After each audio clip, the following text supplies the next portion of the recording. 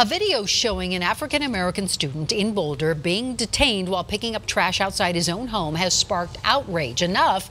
The Boulder City Council held a community meeting tonight. But the community is demanding more than just a conversation here. Denver 7's Jessica Porter is in Boulder with what residents want to happen. Jessica?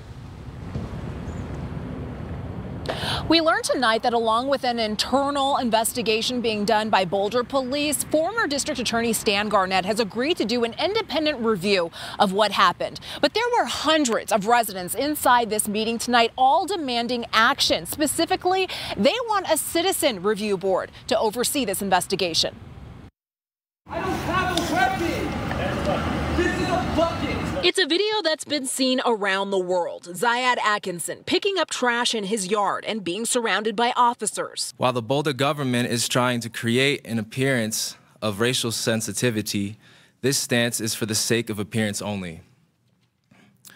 I had guns pointed at me because of the color of my skin.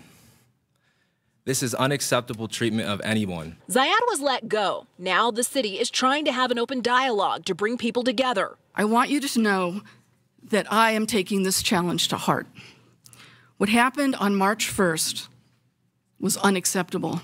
A 2016 report found African Americans are twice as likely as whites to be arrested in Boulder, even though they make up less than 1% of the population. Even people who work for the city, like the chair of the Human Relations Commission, says the time for action is now.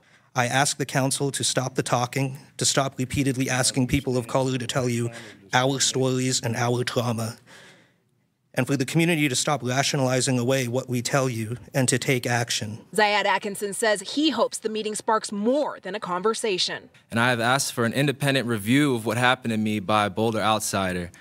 Instead, Boulder has picked a 9-year Boulder district attorney to do a secondary investigation.